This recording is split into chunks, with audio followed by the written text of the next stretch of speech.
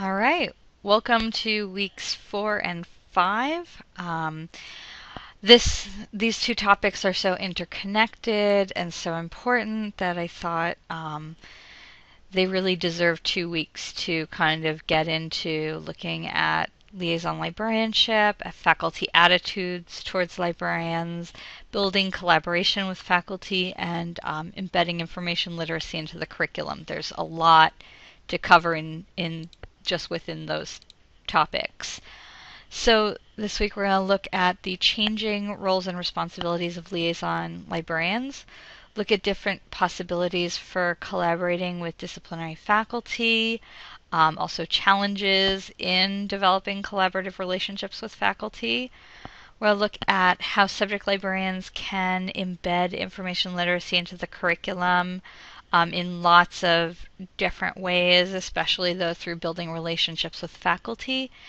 And finally, we're going to look at different models for curriculum embedded instruction. The readings this week or these 2 weeks, are really interesting. And I'm going to keep this lecture fairly short because I want you to watch a really great video from the ACRL conference, which I think is also really illuminating on how curriculum mapping can be used in creating collaborative relationships and embedding information literacy into the curriculum.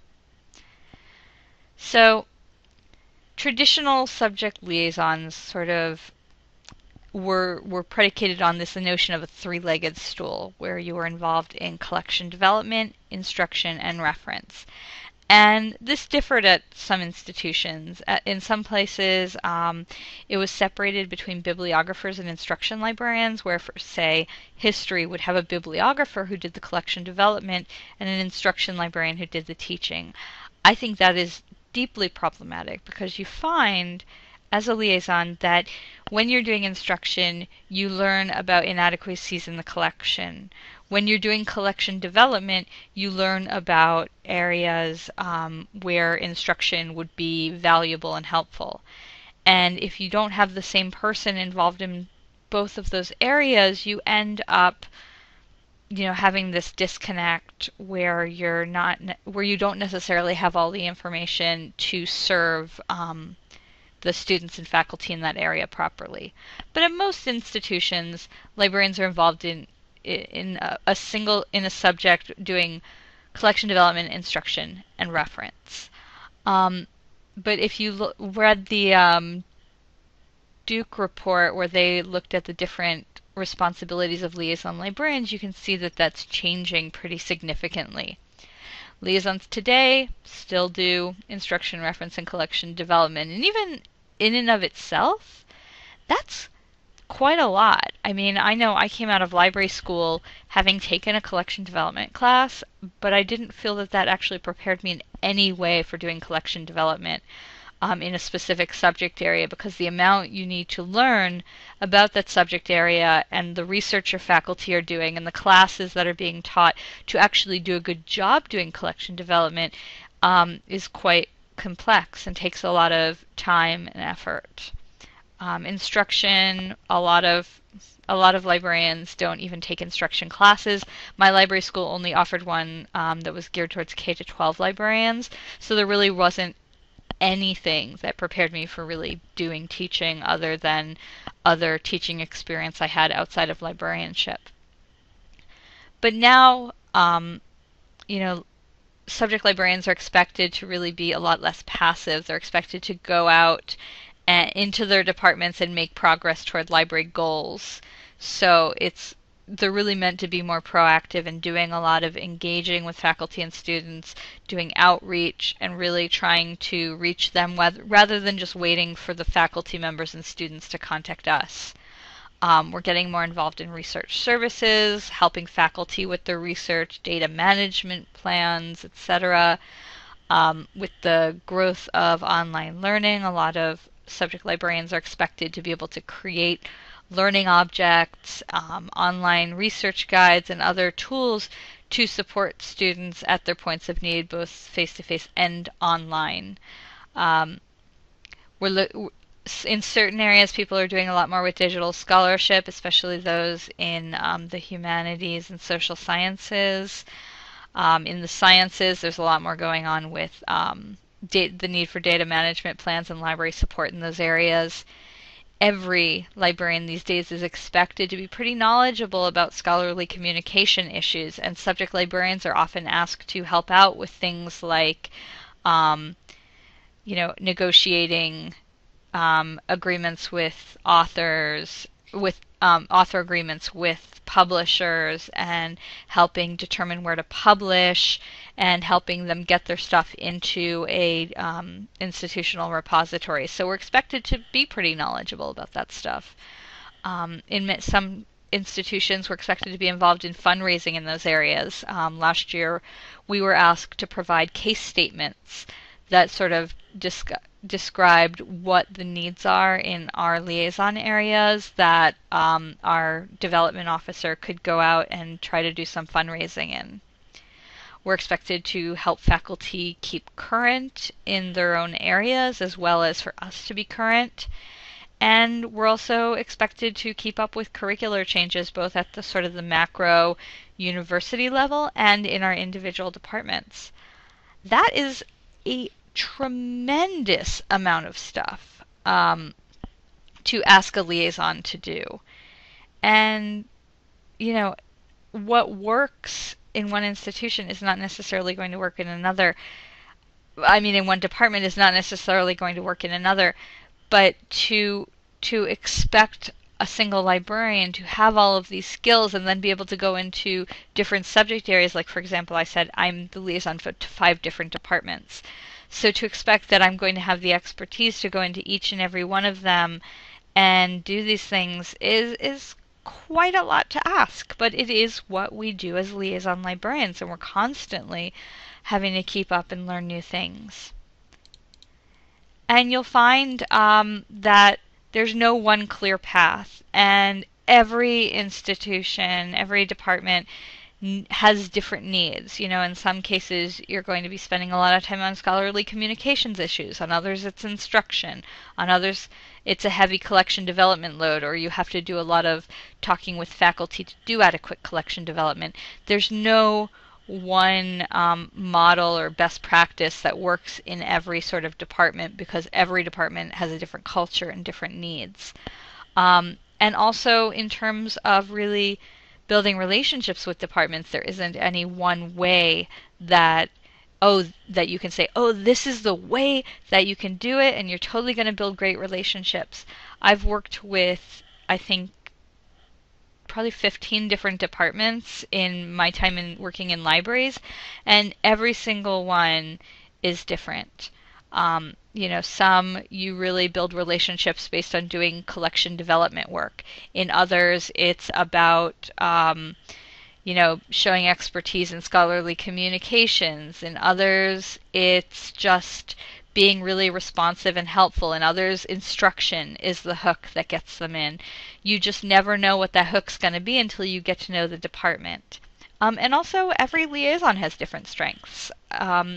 Different liaisons are going to focus in different areas. I'm sure I focus a lot more on instruction than some of my colleagues because that's an area that I'm really passionate about, whereas some of my colleagues are amazingly knowledgeable about collection development issues, much more so than I am, and focus more on that in their work.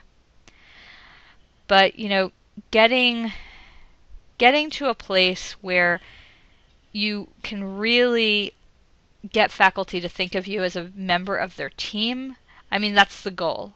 And what works in different places is going to be completely different.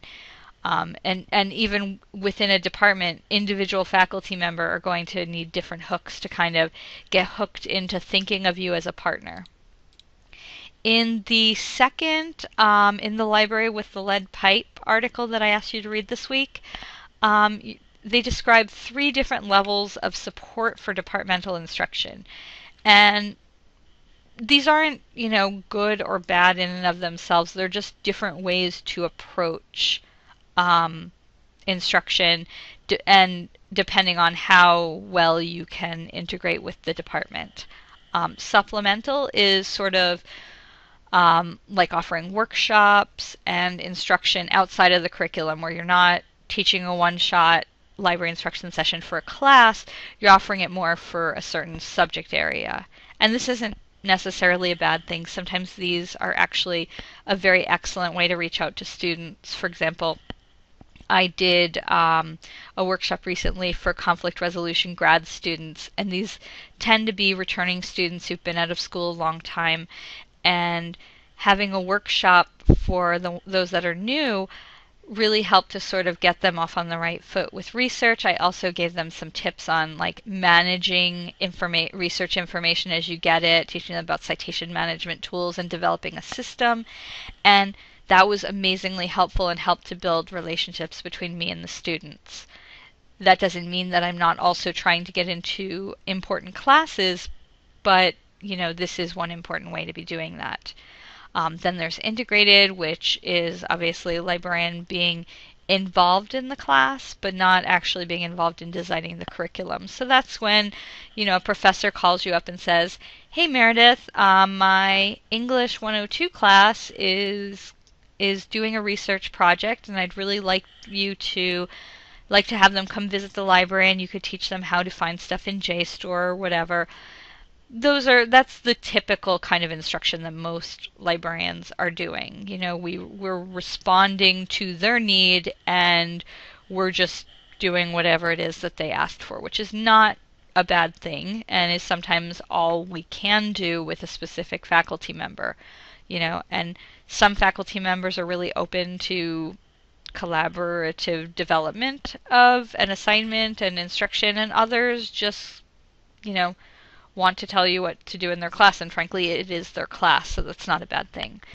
And then embedded instruction, which is really about co-development of an assignment or the curriculum or of a specific course, or even just the design of how you're going to approach teaching in the class. And this often comes with a faculty member that you've already built close relationships with, who thinks of you as a partner in teaching, and that can take time. Other times it's just a faculty member who's really open to new ideas. So my approach, and this obviously is different for different departments that I work with, but my approach is really to make myself useful to faculty. I think that's a great way to sort of start off, with the caveat that you don't want them to think of you just as like a secretarial person in a support staff who just, gets them whatever they need. I like doing assertive collection development. I like contacting faculty when I know there's that in their area of research, our collection is weak, and to talk to them about what their needs are and how I can meet them. So doing that kind of collection development rather than waiting for faculty to contact me. Also, helping faculty with their own research, I think, can really help prove myself to them as a really competent and useful partner. So I've worked with a bunch of faculty members on helping them with their lit reviews. If they're doing research in a new area, sort of helping them see the landscape of research in that area. In some cases, scholarly communications is the hook, and telling faculty about our institutional repository and how they can get more attention for their research by making it freely available, how they can negotiate with publishers to be allowed to put stuff in the institutional repository, etc. That's a great hook that shows me as, again, a really competent and useful partner. And then just my general eagerness to support students. I think when they see that you're really earnest and responsive to their needs, and you're even going out of your way to do things to support them and their students, it really makes a difference. And sometimes you feel like, gosh, why am I doing these things? Why am I making such an effort? But eventually it really does end up bearing fruit. And I found over the years when I was a social sciences librarian at Norwich, at first my interactions with faculty were largely they'd ask me to buy something and I'd buy it. But over time it began to be, oh, let's talk about this class I'm teaching next term, and let's see what we can do to partner on that class. So it did lead to other things. I also think another important approach is going for the low-hanging fruit. So in any department, there will probably be some faculty members who you can really easily work with. Sometimes it's getting in with new faculty when they're, bright and shiny and eager, and getting into their classes and doing some interesting stuff, and then hoping that they spread the word. That was how I got into our psychology research methods class at Norwich, was by working with another faculty member in a class that really wasn't like a critical class in psychology, but one I wanted to be involved in because she was a great faculty member to work with. And then she told the faculty member who was teaching research methods about how great the class went, and suddenly I was getting a request to teach in that class. So, sometimes it feels like we're doing things that aren't exactly what we'd like to be doing ultimately, but they can lead to those goals that we have. So another point of view that you'll hear, some argue that librarian efforts rarely lead to meaningful collaboration. Bill Badke talks a lot about that in some of his articles. And some argue that librarians should instead establish themselves as a discipline and offer credit information literacy classes. Some say we should offer classes like that within the disciplines, which makes a bit more sense to me. But unless it's a required component of a discipline, we're not going to ever be able to reach every student in a given major by taking that approach. My feeling is that there will always be faculty who see us as valuable partners and are open to collaborating in meaningful ways. And at the same time, there will be faculty members who see us as being at their service, which in many ways we are. I know a lot of librarians have issues with the idea that we're a support unit, and I'd love it too if every faculty member saw us as a partner or an equal, but the reality is that we need to work within a paradigm where librarians are thought of both as service providers and partners. Because we are both, and we need to find ways to develop relationships where we can both provide great service and be respected and effective partners. And that's challenging. So you're going to be reading a lot of case studies this week that show how librarians can embed information literacy into the curriculum, often through incremental change. And you'll see that the process always starts with developing relationships with faculty members. And as you'll notice in many of these studies, the more you work with a faculty member, the more you may be able to do with their class. It may start as you're just coming in to teach whatever they want you to teach, but maybe the next time you do it, you can help co-design the assignment, or you can have a pre-assignment that they do in class. The more faith they have in you, the more likely they're going to become open to more experimentation, more class time, embedding material into the class, etc. So that iterative process is really an important part of this. Going in and expecting that a faculty member you just built a relationship with is going to let you try something totally different from what they're familiar with isn't always going to work, is frequently not going to work. You'll see a lot of trial and error, and this is a big part of building information literacy into the curriculum. You try, you assess, you retool. Curriculum mapping, as you'll see, can be a really important step towards embedding in the curriculum. At Norwich, I worked with our Masters of Business Administration program. I worked with the program administrators to really define what information skills a graduating student needed to have, and then looked at where those were taught and assessed throughout the curriculum, and how we could sort of embed information literacy instruction and assessment into those areas. And often it was in a really small way, just tweaking an assignment, making a little change, having them read something different that week. It was very small things, but they made a big difference, and you could see clearly where information literacy was being taught and assessed throughout the curriculum through that mapping. It was very exciting. But sometimes you're going to find the curriculum doesn't lend itself to easily embedding information literacy. Some programs have no single required course. Some don't have a research methods class. You try to look for those keystone classes. You look for ones that are consistently offered and are research intensive. You need to find places where being in the curriculum makes sense, but it's not always easy to do. Sometimes embedding in the curriculum is only a product of your relationship with the particular instructors who teach the class. And I've certainly learned that the hard way, where I had a great relationship in this one history course that was critical to the major, and then a different person ended up teaching it and they wanted to do things in a totally different way. So, you know, you're not really embedded in the curriculum if you're only embedded at the level where where you're embedded with the particular faculty member, not with the particular class. So, because then you're starting from scratch when another instructor takes up over the course. And a lot of curriculum embedment is not necessarily about getting rid of the one shot. I know librarians are really down on the one shot sometimes, on doing, a single session within a course. But sometimes it's just about putting that one shot into the right places in the curriculum and ensuring that what students learn is repeated and built upon in other places in the curriculum. And that doesn't necessarily have to be by a librarian. Sometimes it's, we're just creating, online tutorials and other activities that extend learning beyond the session that we do. There are lots of different models that don't necessarily require a tremendous increase in time. So you'll be reading some great stuff this week, and I really look forward to hearing what you think about curriculum embedment and subject librarianship.